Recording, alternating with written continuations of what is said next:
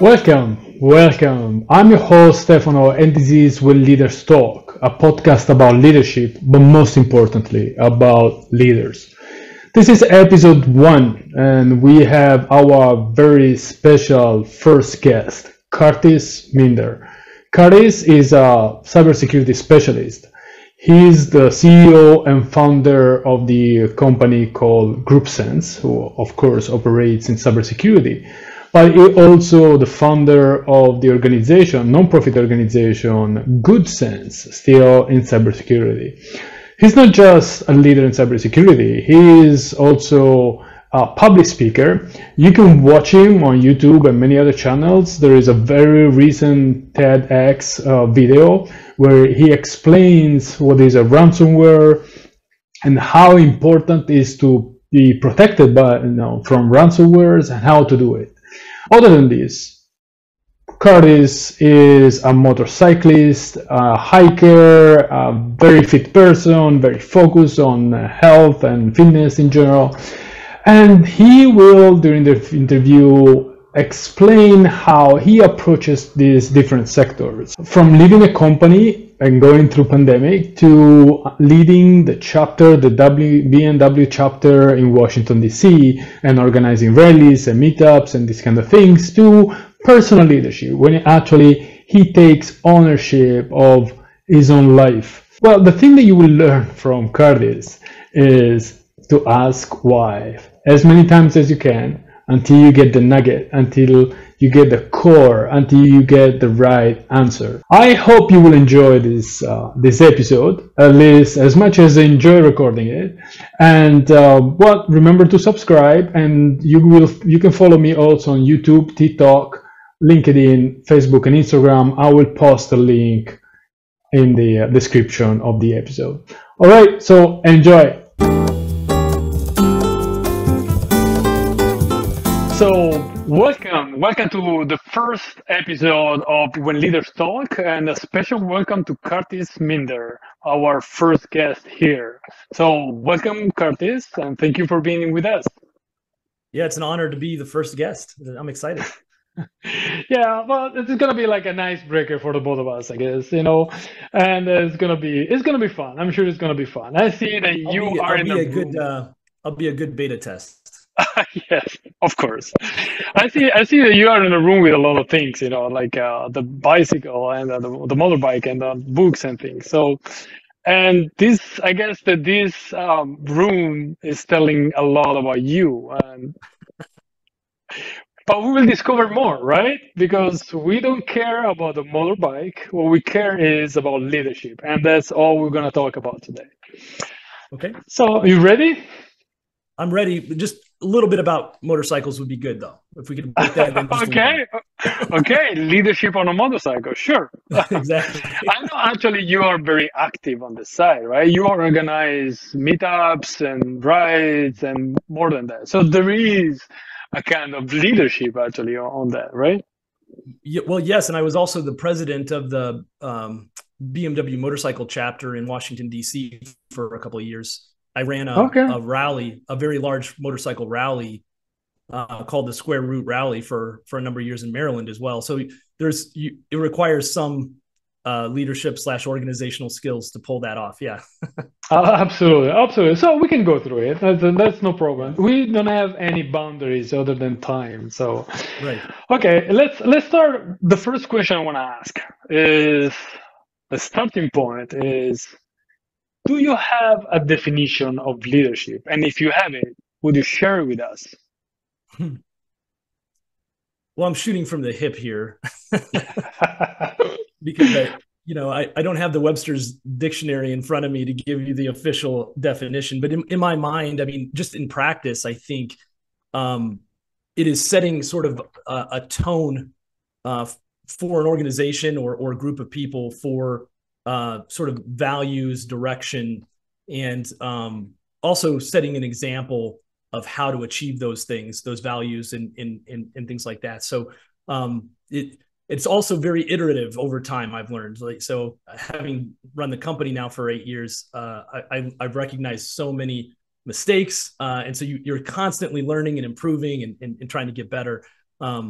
but yes, I think it's setting the tone for how what the values and direction of an organization is, and then also setting the example of how to achieve those things. Oh, that's great. You touch upon so many things that are of interest, and we're going to explore. We're going to go deeper in the few things that you say. Actually, in the many things that you already said.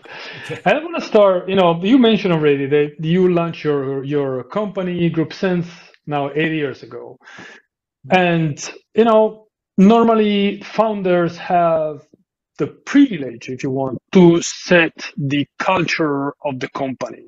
Can you tell us a little bit more about it?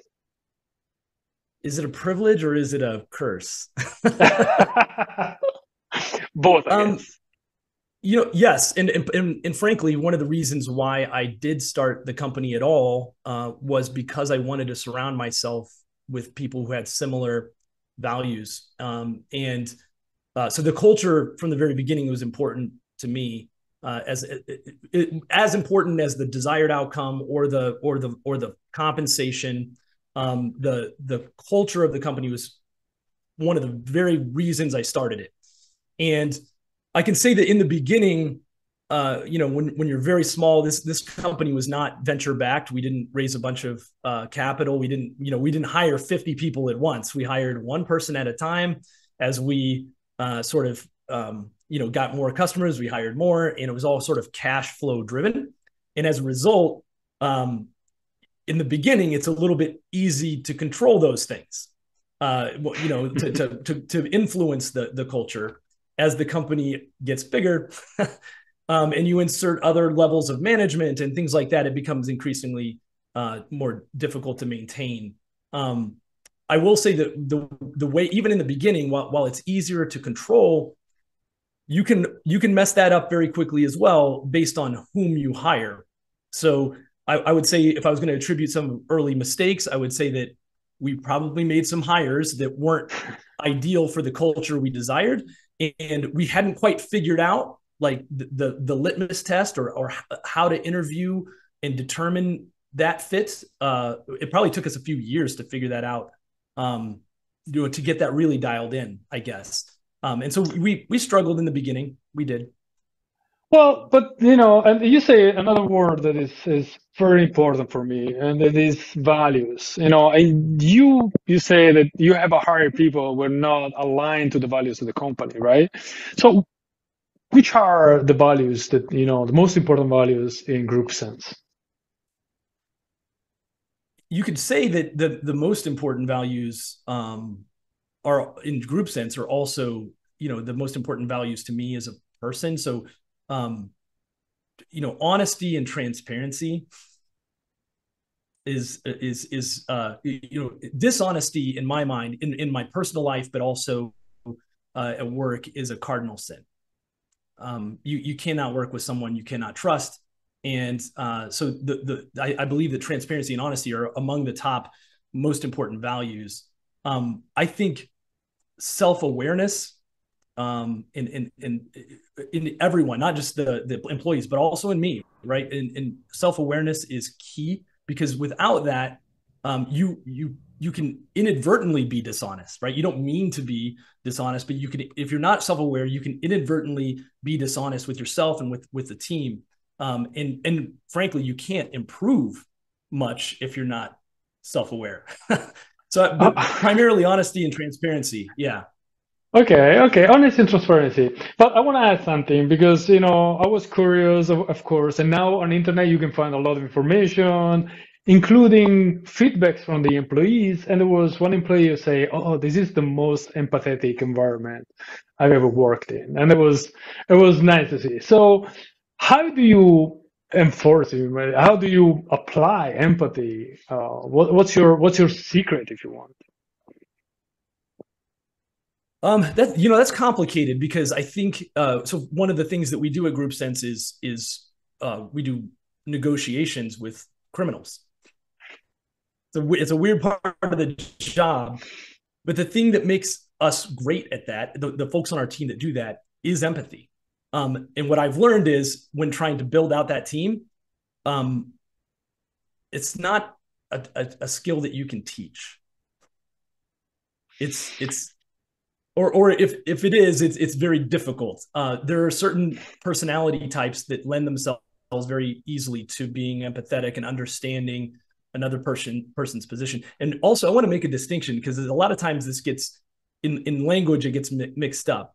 Empathy is not the same as sympathy. So I can empathize with a criminal. I can empathize with a criminal, meaning I understand their position and where they're coming from and why they're thinking the way they're thinking. But I don't, doesn't mean I sympathize with them. And so that's an important distinction. And you can apply the same thing to the staff. It's like, look, I understand. I don't agree, but I understand. I tell you what, as a potential client, I'm happy about it. I'm okay with that. Right. Okay. But yeah, so I think I don't know if I answered your question well, but I think that empathy is not something that you can necessarily teach. You can, again, going back to the beginning of the talk, I mean, you can lead by example, and showing what that is, explaining like, I understand why this person is behaving this way, and that's why I'm going to react in this way, right? And or something similar, and that sets an example. But some people they're not going to be able to just do it overnight, right? Okay, and I wanna start with another word. Actually, is just say that is set the example. What is your example? Do you have like a role model, someone in that is living or not, or probably fictional that you have like? It's like like someone that you say, oh, I want to be like that. Not exactly, not a single individual. I mean, I take a lot of examples from a lot of people, both people I know, but also people I read about, follow on social media and things like that. For example, David Goggins made me do my workout yesterday when I didn't want to. I don't know David Goggins, but I don't know if you know him. He's a fitness influencer. He yelled at me yesterday morning, and I got up and did my workout when I didn't really want to. There's that kind of tactical stuff. But I mean, this is a little bit embarrassing, but like when I was growing up, I was the world's biggest Prince fan. Okay, the singer Prince. Yeah, of course. And later in my career, I actually got to meet him, and I worked with him on a project. We actually launched his first e-commerce system to sell his records on the internet. But so I saw him as a fan, and then I saw him as a professional and as a business person. I saw both sides of that, and I can say that if I was going to pick somebody as an example for at least discipline and work ethic, he is definitely that. That man, rest in peace. That man spent every waking hour trying to be better at everything that he did. And it made him one of the best at all of those things. Now, he had no work-life balance. He had no personal life. He was a complete nerd, right? All he did was sit in the basement and learn new guitar chords or whatever forever until he died, right? And so there's a lesson there, but it's what I did pick up from folks like him and other professionals is, the self-awareness, discipline, and drive to be better is a constant thing. You have to do it every single day of your life to get better. Otherwise, you're either getting better or getting worse, right? There's one or the other. So you need to set the trajectory. Self-awareness is something that you have been repeating now for, at least 2-3 times, or even more probably. Yeah. So I guess I'm assuming it is important for you. And how do you achieve self-awareness? What is what do you do to be self-aware, to get in touch with your inner self? Well, I don't know if you necessarily achieve it. But it's almost like it's like yoga. It's a practice, right? You have to, and I think also that same sort of empathy that I use externally, that same tool it's a similar tool that I'd use to look at myself objectively from the outside, it's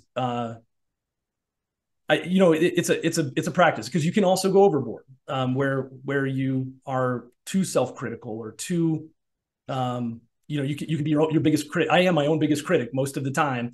And, you have to recognize what you're doing well is also, it's like, yes, I could be better at this, but I'm doing these things really well because of my hard work. But I do think one of the most dangerous things in the world, professionally or otherwise, is to lie to yourself. That's one of the most dangerous things in the world. And that's how you end up with sociopaths and egomaniacs and things like that. Well, So yeah, and I guess it's a lot. I think a lot of people at the end, they don't understand how important it is to be truthful to themselves and understand uh, how to get in touch with their inner self is really. I describe it as the starting point to success. yeah, Apparently, you are there. The funny part is that you say is for you is kind of an external point of view and to look at yourself, and then that's I think a beautiful way to put it, because normally when you think about self-awareness, it's more like an internal view, but I like the external part as well, because you are able to judge, not critic too much, your behavior. All right. yeah, and I mean it is also internal. You're correct. And as far as tools, I mean, you did ask, what do I do to achieve it? I do. I for the last probably almost 15 years, I've had a pretty rigid practice of, a fitness routine, but also meditation and journaling. And I think the journaling part is key to the self-awareness, because when you write something down, even if it's easy to flippant thoughts, but when you write it down and you're writing it to yourself, basically, nobody else better read my journal. That's for me. So I'm writing it to myself. There's something very honest about that. Like the deliberate writing of the words. You think a little bit more about what you're saying to yourself and how you're saying it. And it forces a sort of self-awareness. And it also, what happens to me frequently is, I'll write something that I experienced and how I was feeling about it. And it forces a bunch of whys, like why? And that those whys take you down this sort of self-awareness path. Why do you feel that way? And why did you put yourself in that circumstance? Or why were you in that situation to begin with? And can you avoid it? Like, should you avoid it? You ask all these sort of objective questions of yourself, and it forces the self-awareness, I think. Yeah, it's like a child. Child are known children are known for always asking why. At the end, they're able with their ingenuity to put you like, oh my God, what should I say now? Yeah. Right. Okay. They get to the nuggets, right? Yeah, exactly. Exactly. I was like, oh, what now? Okay, shut up, Chido. Yeah. Okay. Let's go on. You said something about Prince earlier about the balance between life and work. That's another important aspect. You said the Prince basically didn't have any balance. I mean, he was his own balance. It's not like Right. he didn't have a life. He had the life that he wanted, basically. Right. How do you balance work with your personal life, with your family and friends? Poorly.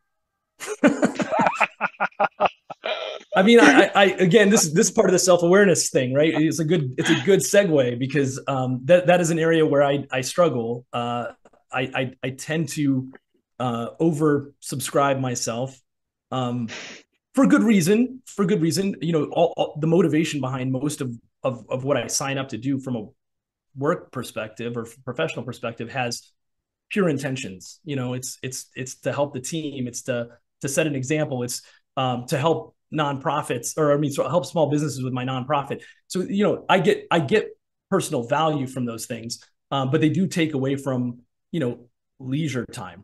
What I think I've done, what I think I've done well is, semi well, is I work in a lot of personal stuff, kind of weave it into my daily work. So if there's a conference call that I don't have to be on the video, for example, I might take it while I hike around the neighborhood.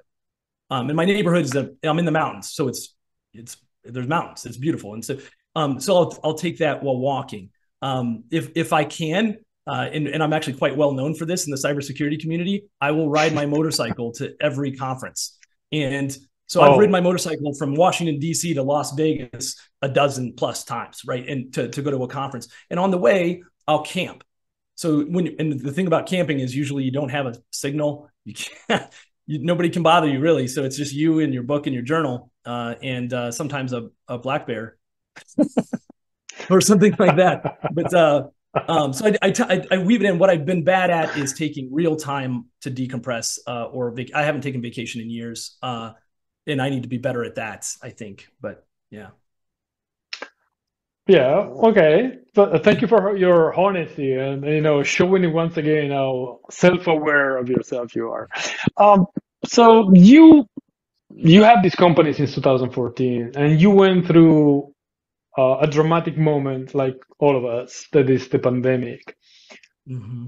How did the pandemic change you as a person, and especially you as the leader and the CEO and founder of GroupSense?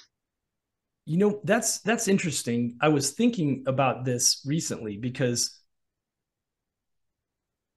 I have two co-founders. One of them is in Miami and the other one is in Calgary. Our office was in Washington, D.C. Well, Arlington, Virginia. So forgive the D.C. people get mad when I do that. But they're very jealous. D.C. is like this. Right. So, there's a river. I get it. Okay. So one of the, I think, challenges I had, I won't call it a mistake, is because we bootstrapped the business, we didn't raise capital, we didn't have a lot, we couldn't hire at the beginning anyway, we could not afford to hire industry leading people for the positions. So we were hiring sort of junior level people, often right out of college, and training them up, right? And they were coming to the office in DC.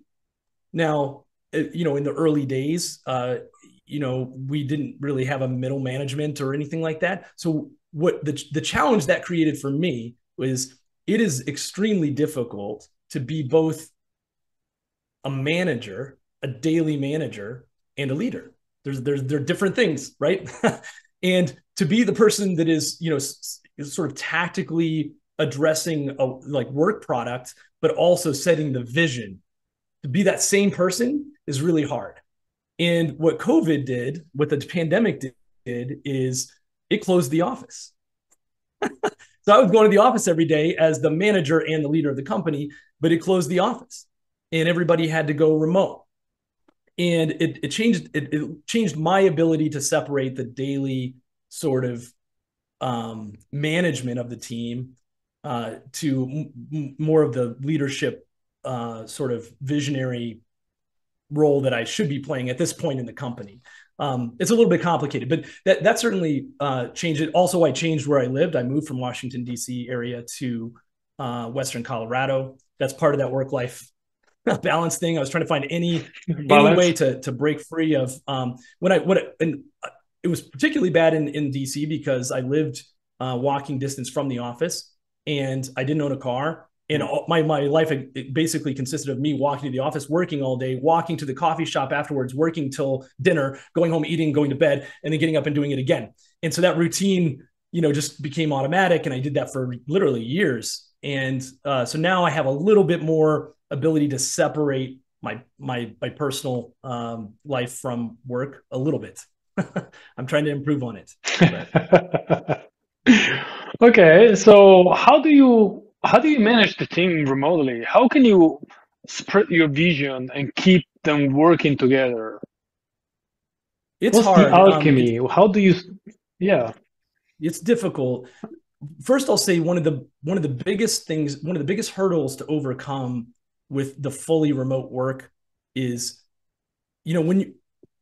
before this pandemic and before the shift of remote work, when you left a company and you joined a new company, it was an event. Like you went to their office, you met people, you probably, even if their headquarters or someplace else, they'd fly you there and you go there for 2 weeks. And then the staff would go out to happy hours with you and you became sort of ingrained into the culture. It was like, there was an event. Now if you go from company A to company B, yesterday you walked to your desk, you sat down, you're at company A. Today you walk to your desk, you sat down, you're at company B. There's no event. There's no sequitur for that. And so we try to create that in a couple of ways. One, we created sort of a mentorship program with somebody that's been for a while. We also created a welcome package. So everybody gets a welcome package. Says welcome to GroupSense. It's got a handwritten note from me. It has all of the swag with the logos and all the stuff like that. So that's one hurdle that's difficult to overcome. I don't know that those compensating controls are actually adequate, but they're better than nothing. But then the rest of it is regular touch points, both professional and, for example, we have like online gaming that we do together. The team does together. Occasionally we have a virtual happy hour every week that people come to, and actually seldom is alcohol consumed because we're usually all still working while we're talking, but trying to replace that social component. We do destination team meetups in person. But we do it on a team by team basis. So the software engineering team does one, and the analyst team does one, and the executive team does one. We haven't done a all hands yet. Plus, we have I don't know if I mentioned this to you, but we have an office in Europe as well, and so it's difficult to include those folks. Wow. Time difference and all this other stuff. So it's been hard, but I will say that it's mostly been positive. Like we've seen no real sort of decline in productivity. Morale seems pretty good. Our sort of attrition is the same as it was when we had an office. People, after a few years tend to go someplace else. But we, as a startup, it's unusual to keep people for 5-6 years. And a lot of our staff have been with us for that long, which is awesome, right? And they're still with us in the remote scenario. Yeah. So the feedback you have from the employees and the others is still like they are motivated and attached to the company, and they like it. And that's, I would say that in a period like this, it's a great achievement. Trust me. So congratulations on that. Yeah. Congratulations. Yeah. Oh, I don't take it for granted. Well, no, absolutely, never do that, never do that. Probably someone, will listen to this podcast and say, well, you know what, it's not true. I'm just kidding. Right. Okay, so the pandemic has been a challenge. Has been a challenge for you, has been a challenge for the people working with you, and has been a challenge actually for the whole world. So is there any other challenge even greater than the pandemic that you've faced in your career? Oh, I mean, I don't know if they're greater, but there's a lot, and specifically in our space, in the cybersecurity space, there's a deficit of talent, and so it's hard to recruit and retain people. My staff, they're getting job offers every day, and some of them probably pay better than we pay them, and so it's like we have to have a reason for them to say no to those things, right? And that goes back to the culture and values. It has to be a reason that they want to stay here. Sometimes it's monetary. Everybody in the company has stock in the company, and so they want that value too. But it has to be bigger than money, because that traditionally money is not a great motivator. So the talent shortages has been a real challenge for us, and I think for basically most of the companies in the cybersecurity space. As well as the enterprises, for sure. Okay, but and other challenges, I guess. This challenge most probably has been, you can classify as a success. I mean, people are still working in GroupSense. They're not leaving. They're motivated, as you said earlier. So that's a good thing. What about failures? Can you tell us, an event that didn't end up well or not as expected? There's a lot. If we learn from our failures, Stefano, I'm a genius. Yeah, I guess so. We all are. Yeah, I've made a bunch of them. I just picking kind of randomly. I do think some of the early bad hires that we made, bad culture fit hires that we made, caused a lot of damage for morale and for the team. And I think we lost. There was collateral damage where we lost other team members that were perfectly fine, but because of one or two individuals' behavior caused an issue there. We had a very large partnership that blew up in our face, and we lost that overnight. There's a great picture of one of my team members posing next to me while I'm on the floor in a conference room like this, and I was crying. You talk about being vulnerable in front of your team. I literally was on the floor on my back crying, and she took a selfie smiling and doing this with me crying on the floor. It's a great picture. And that was the moment that this partnership basically dissolved, and we were sort of blindsided by it. And so, the mistake we made there was, the agreements that we entered into for that allowed that to happen. We weren't smart about how we entered into that agreement, and we ended up hurting as a result. But we learned a lot, and we're not going to do that again. Okay, so you learn, and this is lesson learned is always an important step of when someone comes out of from a failure.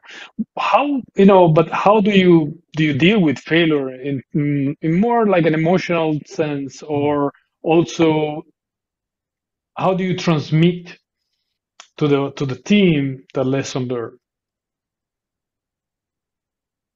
That is something I struggle with almost on a daily basis, because I want to live the values also of transparency and honesty, but you're also trying to keep the team motivated. So there are certain there's a limit to the transparency you can afford as a leader. So what I try to do is push that boundary as far as I can without without scaring everyone.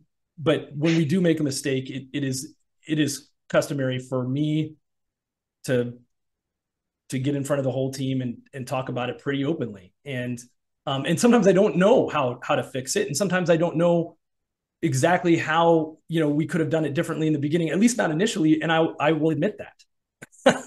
and sometimes I'll solicit their often I'll solicit their feedback, like, guys, there's a lot of smart people here. If you have ideas on how we can improve or avoid this, tell me, because I'm not perfect. I'm far from it. I'm just a human, Well, that's part of being vulnerable, right? As you said earlier, And how do you feel when you expose yourself to your team? Good. It's actually going back to the workout stuff. It's like when David Goggins yelled at me to work out. I knew that morning when I said, I just don't feel like doing it. I knew that after I did it, I would feel great. I knew that, but I still was like not talking. So I had to have David yell at me, but it's the same thing with being honest and transparent in a difficult situation. For me, it's the same thing. You don't want to do it. It sounds terrible. It's going to be embarrassing, but after you do it, it's so much better. And I also think it helps reinforce the culture when I do those things. It's like, if all you hear from me is positivity 100% of the time, I'm lying, because that is not life. That is not real life, right? I'm lying. And I've worked for people like this that are just amazing, positive people, but that they're spinning the story, right, to make it sound better than it is. And so I've been guilty of that. And actually, one of the best things about the culture at GroupSense is the team feels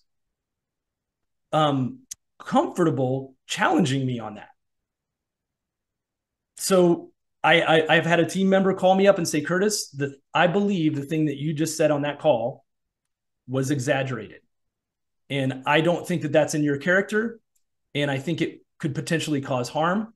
And I just wanted to make you aware of that. And I told him, I think it's beautiful that you felt like you could say that to me. And I take it to heart. Right. And so it's a delicate thing, Well, but it's beautiful that you accept, you're open-minded to critiques from your people, and actually you listen to them with intent of listening. That is so important.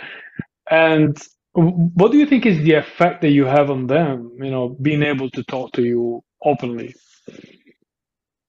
Mostly positive. They feel like I'm not, there are different kinds of leaders. Everybody's an individual, but there are different kind of categories of leaders, I think. And I've worked for a number of them.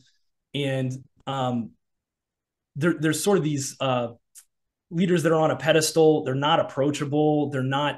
They almost seem inhuman, right? Those are some of the Silicon Valley, CEO types that are kind of on a pedestal. You can't reach them, can't go in their office. I think that sort of detaches the employees from the mission of the business, because that person is intricately tied to the brand and the business, as I am, almost to a fault, tied to the brand. That behavior, that unapproachability actually affects how the employees look at the company as a whole. It has a downside too, being so approachable, because what I do have is, I do get a lot of calls that maybe that they shouldn't have made, like they got problems that they could have solved instead of bringing them to me. And I do push back, but it takes time. I have to have the conversation. And one of the critiques my chief operating officer has, and I haven't exactly figured out what he wants me to do with this. He hasn't given me suggestions. He just has the critique. But basically he says, nobody at GroupSense wants to disappoint you. Nobody at GroupSense wants to tell you no. They don't want to tell you no, and they don't want to disappoint you. And I'm trying to figure out how to be better at that. I don't know exactly how we got it. It wasn't deliberate, how we got in that situation. But I do think that they do feel comfortable calling and talking to me about my behavior, but also their problems and things like that. And I guess when someone comes and say, hey, they don't want to disappoint you, it is also a way to put pressure on you, because I'm assuming, and I shouldn't, but I guess you feel like you cannot disappoint them as well. It's like, oh my God, I am the man, and I am responsible for this team, right? Right. And there's a bar that has been set for me that keeps getting pushed up higher and higher. Yeah. It's funny. Even this week, we had an all hands meeting, and I didn't make it because I had a conflict. And more than one team member sent me a message on our chat tool saying, "Are you okay?" That's beautiful. Like, no. Sometimes I have other meetings, guys. Like, yeah. They notice when I'm not present. They notice when I'm, I'm a pretty bad bullshitter. So they can tell when I'm upset and when I'm, I'm pretty face value. So you don't play poker, right? You don't have a poker face. I'd be terrible at that. Okay. So you mentioned your past experiences with, when you were a team member and you had bosses. Mm-hmm. And you said something that disappointed you. Which was the most disappointing experience you had in your career? The most disappointing. Let's say the most disappointing boss that you had. Oh. No names, please. Yeah, I mean, so I would say, before I answer that, I would say that I'm pretty judgy and to a fault. Like I think I think this is probably human nature. I often hold others to the bar, to the ruler that I measure myself with. And when I don't think that they're, and I don't even have a full picture, it's not even fair. But I've been, I guess what I'm saying is I've been disappointed, probably by my own measure, by many people I've worked with and for.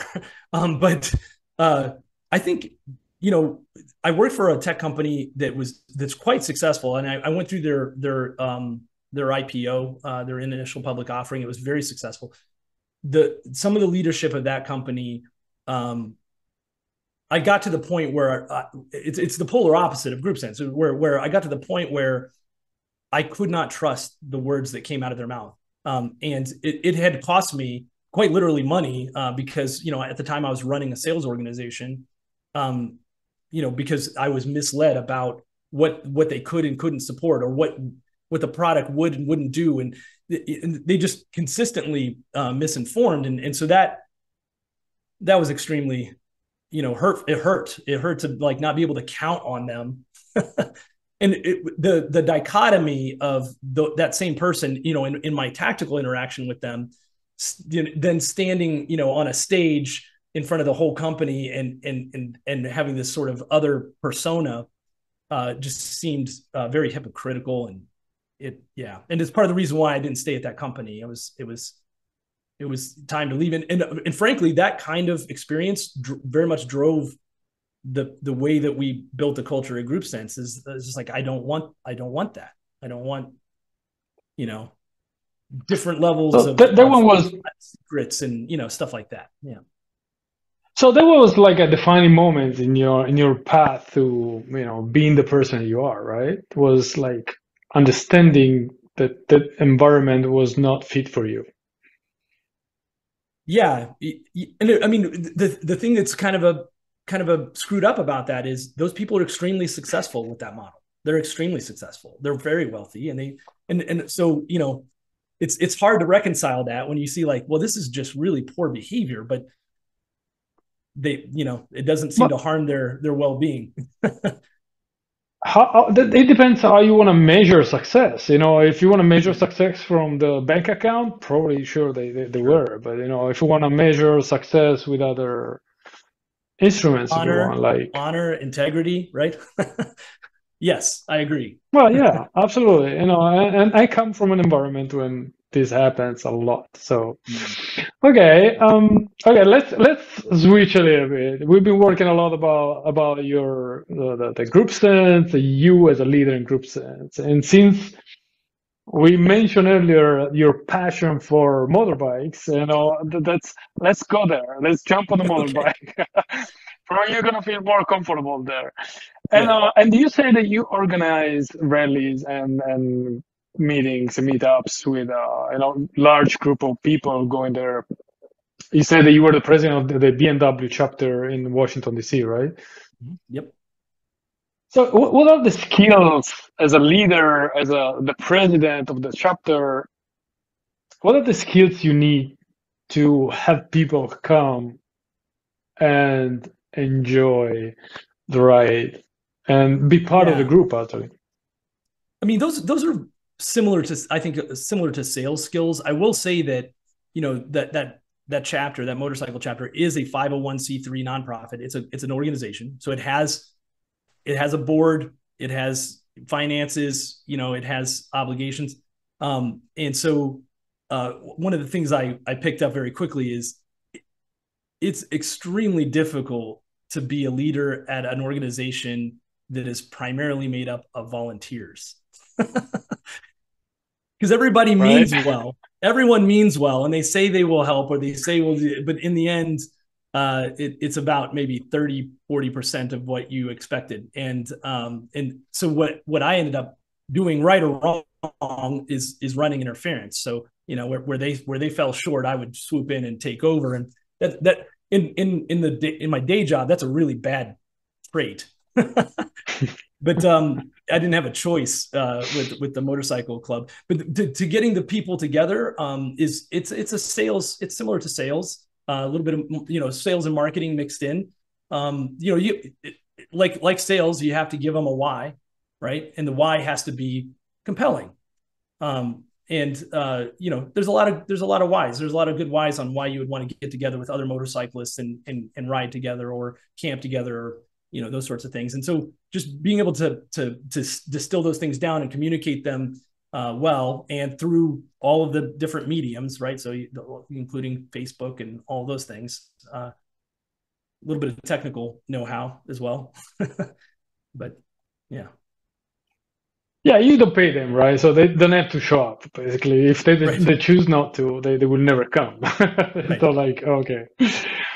Yeah, I understand. So what is the lesson you learned from this experience, in the as a president of the chapter? Um, Well, if I was going to do it again, and I'm not, they've actually asked me. So the lesson learned is that I'm not going to do it. Yeah, if I was going to do it again, one of the mistakes I made, I think, is asking some of my friends to volunteer for positions, and when they didn't deliver, not only did I have the problem of them not delivering, but I was hurt personally. I took it personal that they didn't deliver. And the fact is they were behaving like every other volunteer, but they just happened to be my close friend, right? Which is they overcommit and under deliver. And so I would certainly change that. And I do think, and this is before I did this before GroupSense really took off. It was kind of happening at the same time. And I do think I did a poor job setting like responsibilities and expectations for the board and for the team. And they saw no consequences for not delivering. So because I ran in and did it all, right? So during the rally, no joke, during the rally, when the toilets backed up, I was the one in the restroom with a plunger and a broom and a squeegee, like cleaning, just everything you could think of. Like, we ran out of firewood. I had to go, down the street and buy a bunch of chopped wood and, just everything. And those are things that the volunteer have been doing, not the president of the club. Yeah. And one evening we ran out of alcohol. That's a real problem at a motorcycle rally when you run out of alcohol. I had to go solve that one. But anyway. Okay. So a lot of lessons learned, and that's why you're not gonna do it again. That's what you said. So, but we talk about Yeah. leadership. One of the things I want to talk about is also the personal leadership, and we touch upon a few things, like self-awareness and things like that. But I want to go on one of your passions that you have, and you mentioned already that it's fitness and health in general. What are the characteristics, if you want, that you need to have to be. You said in the last 15 years, if I'm not wrong, you said that you've been pretty focused on your health, right? What do you need to get there? Yeah. Discipline. Basically, lots of discipline, because the health part is not just lifting weights or going for a jog, but it's also what you put in your mouth, like what you eat, and other behaviors. I still have a few vices, coffee, for example, but yeah. So the self-awareness is important, because you can lie to yourself about whether you did the workout correctly or enough, right? You can totally convince yourself a convenient answer to that question. So self-awareness, but also just discipline, making sure you get up and do the thing every day. And that's the hardest part. And I think that's the hardest part for most people, is they can talk themselves out of it. Yeah. And so part of that is, like I said, for people coming to motorcycle events, is you have to have a why, right? And the why is going to drive that discipline. If you use it correctly, that tool correctly, it's going to drive that discipline. As Simon Sinek, I don't know if you know him, but he's used to say, "Start with why." Of course, it's this is a mantra for marketing, but not only, apparently, also for self-motivation and discipline, right? So, what is that motivates you the most in your personal life? In my personal life, wow. So I'm unique in that I'm seeing someone, but I'm not married. I was married and with my ex for 18 years. So I did have a long-term relationship, but that's been gone for a while. And I don't have kids. I don't have any pets. I don't have house plants. I have virtually no responsibilities in my personal life other than myself. So where a lot of people would be motivated by their kids, or by their family or things.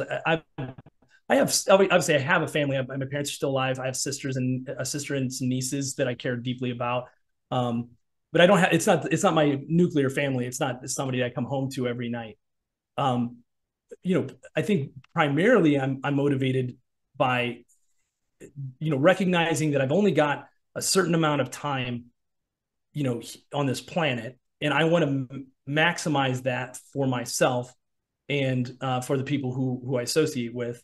And so to do that, I want to be the best possible version of myself.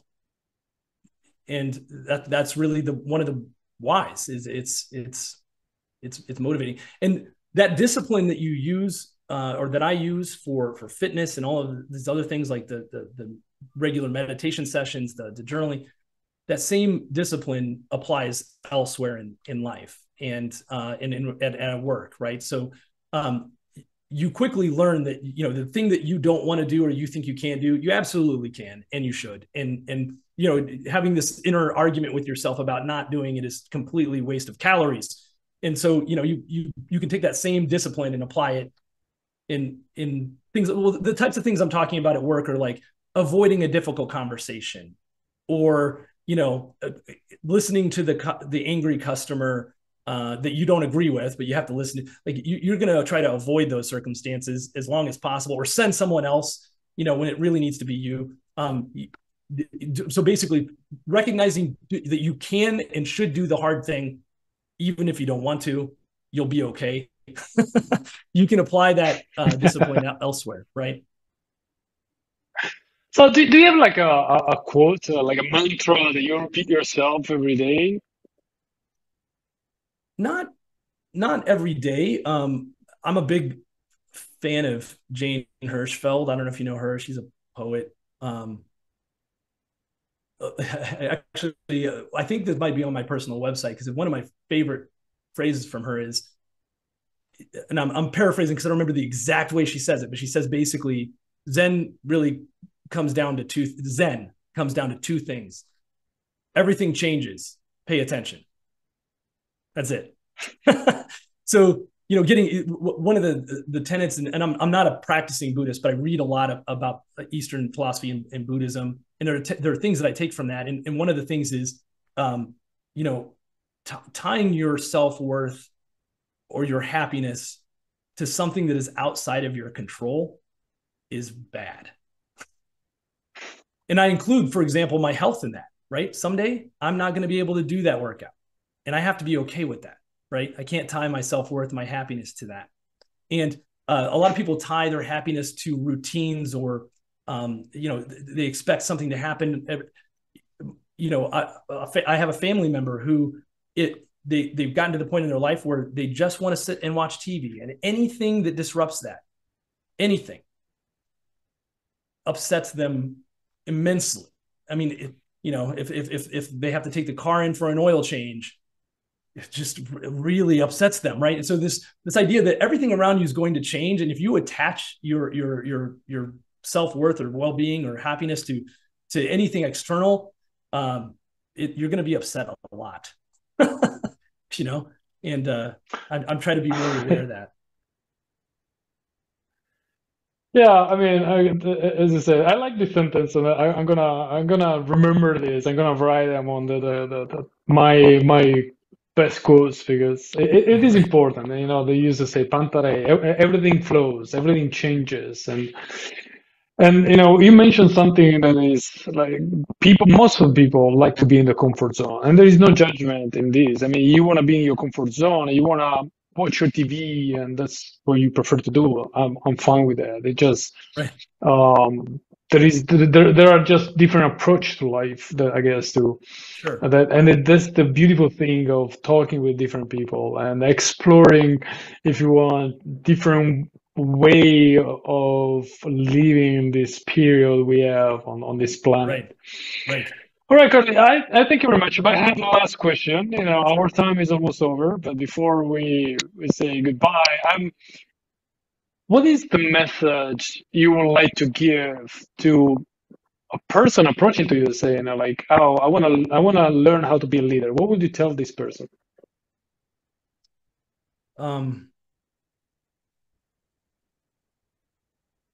I think, like I said, being a leader is a practice. So I would say deliberately practice, which means learn something new every day. study, be self-reflective, be honest with yourself. I mean, that first and foremost, be honest with yourself. Understand your why for everything you're doing. Try to really understand your why. I don't know if you're familiar with Six Sigma and lean manufacturing, but right, you know, the 5 whys, right? If you can ask yourself the question why 5 times, you're going to get an answer, a real answer, right? And you got to ask those questions of yourself. Just like the young kids that you talked about, right? Like, just keep asking why until you get to the nugget, right? So understand your why. Practice. So that the practice includes lifelong learning and reading. I read a lot, and it would help to have, you know, a mentor in mind as well, right? And someone that you look up to that is doing the leadership role in a way that you would want to fashion yourself. Beautiful. Yeah. Beautiful. All right. So thank you very much, Kurtis. Thank you very much for being with us for this hour or so, and for all the wisdom that you share with us and your experience. It's great. So I hope to meet you in person, because we never met. Okay. But Yeah, you know, same. until next time. Thank you again. All right.